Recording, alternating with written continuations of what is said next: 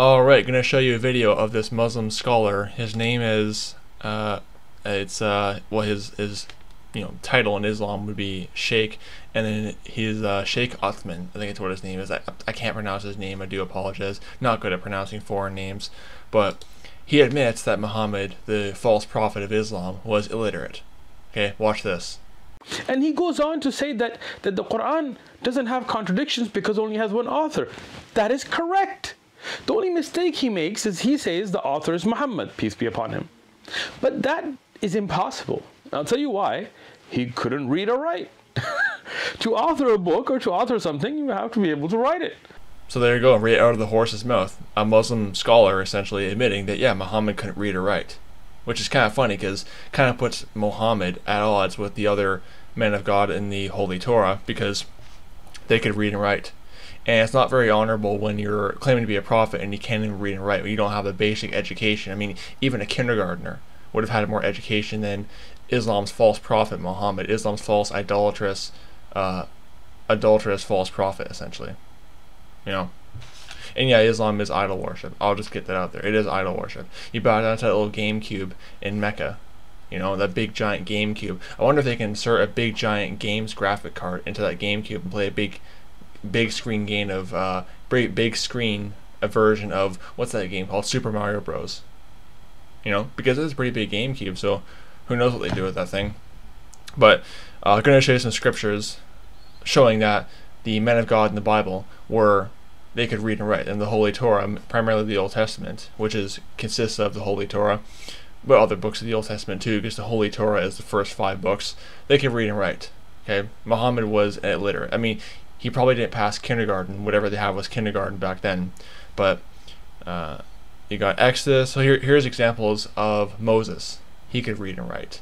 Okay, or in Islam they call him Prophet Moses, which, you know, he did do some prophesying, but Moses, he was the giver of the law. He could read and write. Let me show you that.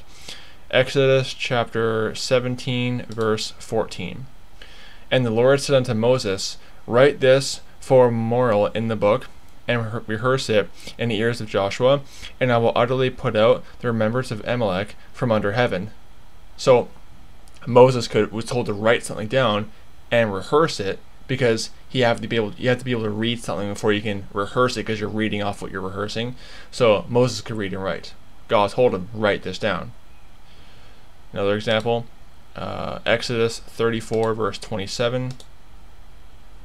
You see, unlike Muhammad, Moses was actually not illiterate. Moses was actually pretty intelligent and knew how to read and write. He was literate. Exodus chapter 34 verse 27. I might have said 17, sorry. Exodus 34 verse 27. Where is it? Here it is. And the Lord said unto Moses, write thou these words, for after the tenor of these words have I made a covenant between thee and with Israel. So again, God is telling Moses to write down these words. So Moses had the capacity to read and write, something Muhammad did not possess in his mental capacity, essentially. Then you got the prophet Jeremiah. He could read and write.